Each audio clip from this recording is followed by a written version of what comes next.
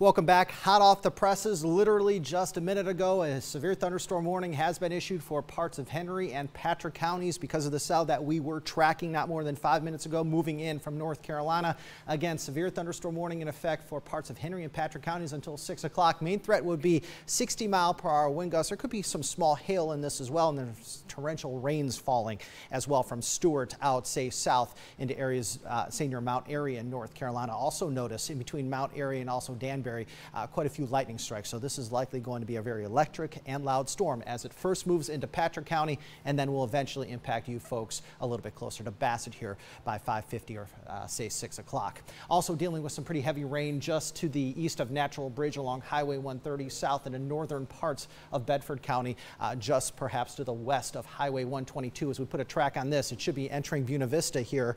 Buena Vista just dealt with some light rain. You're about to deal with some heavier rain within about the next 6 to 10 minutes or so. Fairfield could be in line for this between, say, 5:40 and 5:45.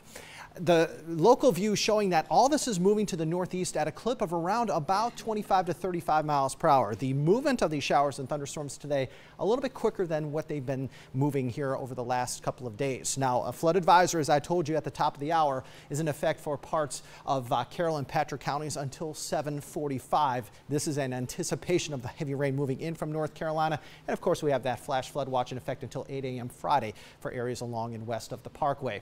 You'll notice that so far the heaviest rain has kind of fallen along into the east of the Parkway, with some of the heaviest rain falling out across Campbell, Pittsylvania, Franklin, Henry, Carroll, and also Patrick counties. These areas have seen anywhere between 2 and 5 inches of rain so far, and there's more coming here over the next 48 to 60 hours. Future trackers showing that as we head into the evening hours, scattered showers and thunderstorms will dominate the forecast. Some heavy rain possible at, say, 10:30 out across south side.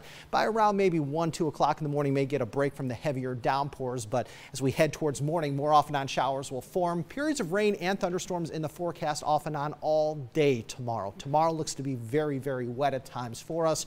By later Thursday night, may get a little bit of a break, only to have more rain pushing in as soon as Friday morning.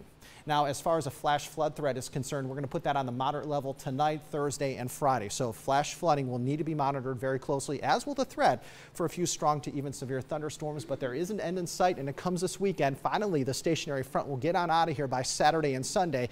Not to say we're going to be completely dry those 2 days, but those 2 days will likely see a little more sunshine than what we've been seeing here of late, and also the chance for rain will go way down too.